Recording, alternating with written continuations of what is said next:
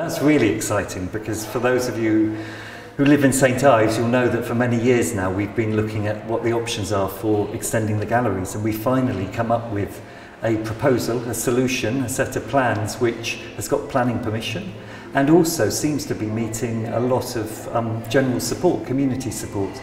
So the plans themselves will do a number of things. The first thing they'll do is to increase the gallery space by 100%. So we'll have double the amount of galleries that we have now. And what we're going to do with that is we're going to do three things. The first, which I think is really important both to our visitors but also to people in St Ives, is we're going to show the St Ives Modernists displays of those year round. So anybody coming to Tate St Ives at any time in the year will be able to see the work of those key St Ives Modernists. The second thing we'll do is to show more of the Tate collection. So the Tate's got this amazing collection in London of, I don't know, something like 80,000 works. We'll be able to bring more of those works down to Cornwall and show them in the gallery. And the third thing we'll do is show our current shows of international, modern and contemporary art, the seasonal changing exhibitions alongside in an extension to the galleries. So that's the galleries themselves. And then alongside that, we're creating a new learning and events suite in the middle of the building. At the moment, we run these family workshops called Super Sunday.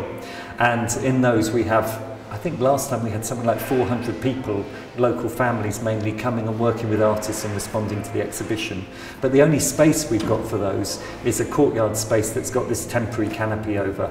In the winter it leaks, in the summer it's too hot in there. So we're creating a proper learning suite, a room down there and a second room up on the roof with glass windows overlooking the terrace and out to sea. So we'll be able to host all of our learning and education programmes in those spaces. We are looking at increasing opportunities, so there's many more volunteer opportunities, particularly working with the St Ives Modernists. So we're going to have a resource room in the building which will be staffed by volunteers who will be able to talk about the St Ives Modernists and share the resources, and very importantly direct people from Tate St Ives to the other centres of the town, so Porthmere Studios, the Leach Pottery, the Barbara Hepworth Museum, the St Ives Archive.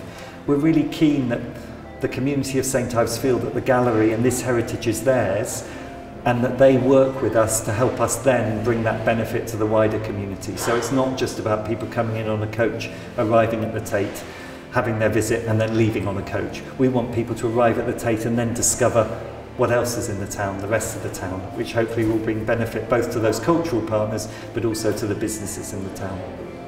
Jamie Faubert, who was appointed back in 2005 and then was reappointed a couple of years ago, is working on the extension, but the extension largely will be underground.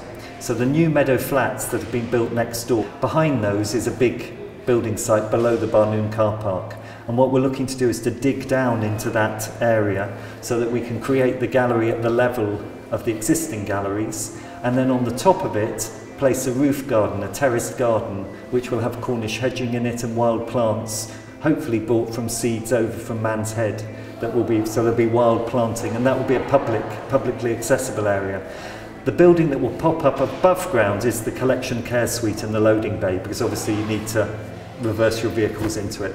But that's going to be treated, it won't be a public building, but it will be beautifully treated with ceramic tiles around the edge, and the architect's exploring using the kind of, as he sees the colours of St Ives, these kind of watery blues and greens on these ceramic tiles. So it'd be rather a beautiful thing with the roof garden for the community on the edge of the Barnoon cemeteries, next to the Barnoon cemetery. So we're not touching the car park in that we're not building on the car park, and in fact the scheme will offer 3 extra parking spaces back to the town, because part of the land that we're building on, the plant room that will be below ground, the roof of it is going to be used for parking.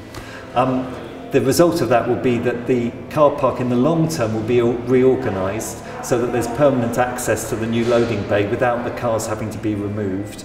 But there will be more parking spaces in that residence permit area than there are currently. So there won't be any negative impacts on the parking. In terms of the timeline, we're working really hard on our funding package, and we hope to be able to confirm that we can go ahead with the project in July. If that's the case, then we would aim to start digging out the site, doing enabling works in September, and the main construction would start in February 2014 and complete at the end of 2015.